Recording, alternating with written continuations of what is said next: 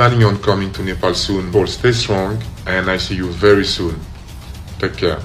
विश्व फुटबलका निकै नै चर्चित हस्ती तथा star forward Didier Drogba Nepal आउने भएका छन्। आगामी मंसिर 8 गतेबाट राजधानी काठमाडौँमा शुरू हुने दोस्रो संस्करणको निकै नै बहुप्रतिष्ठित फ्रेन्चाइज फुटबल प्रतियोगिता नेपाल सुपर लीग NSL को उद्घाटनका निमित्त ड्रोग्बा नेपाल आउन आँटेका हुन्।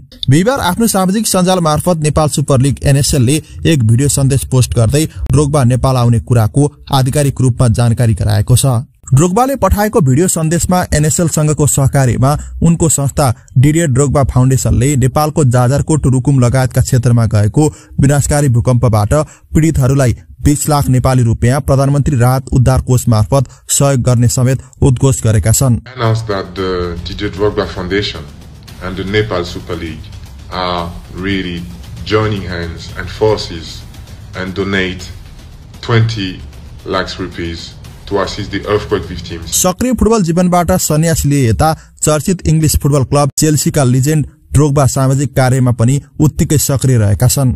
आइभरी कोस्टका पूर्व कप्तान समेत रहिसकेका ड्रोग्बा आफ्नो राष्ट्रका लागि सर्वाधिक गोलकर्ता हुन् भने उनलाई विश्व फुटबलमा हालसम्मकै सबैभन्दा ठूला अफ्रिकी खेलाडीका रूपमा लिने गरिएको छ। चेल्सीका लिजेन्ड खेलाडी ड्रोग्बाले आफ्नो डेब्यू सिजनमै क्लबलाई 60 वर्षपछि लीग उपाधि जिताएका थिए भने उनको आगमनसँगै त्यस लगत्तैको सिजन पनि चेल्सीले अर्को प्रिमियर लीग उचालेको थियो।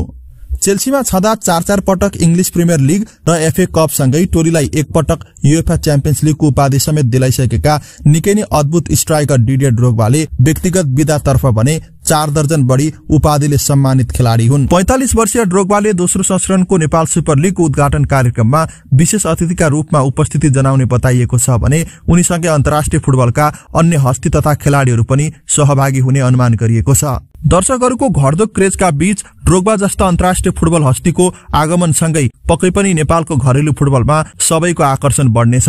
उनको उपस्थितिले समग्र नेपाल र नेपाली फुटबल बारे संसारभर चर्चा समेत रहनेछ।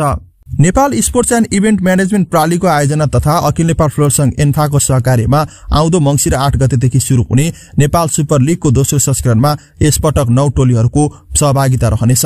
सेन्ट्रलाइज भेन्यूमा खेलाइने प्रतियोगिताका सम्पूर्ण खेलहरू भने अघिल्लो सिजन जस्तै दशरथ अन्तर्राष्ट्रिय रंगशालामा खेलाइनेछन्। खेलको प्रत्यक्ष प्रसारण भने टेलिभिजनमा हिमालय टिभी र युट्युबमा भने ओएसआर स्पोर्ट्सले देखाउन सक्ने उच्च सम्भावना रहेको छ। जाँदा जाँदै लिजेन्ड फुटबलर डिडियर ड्रोग्बालाई भूकम्प पीडितको सहयोगका निमित्त धन्यवादसँगै नेपालमा स्वागतका निमित्त सबैले तल कमेन्ट बक्समा आफ्नो सन्देश छाड्नुहोला।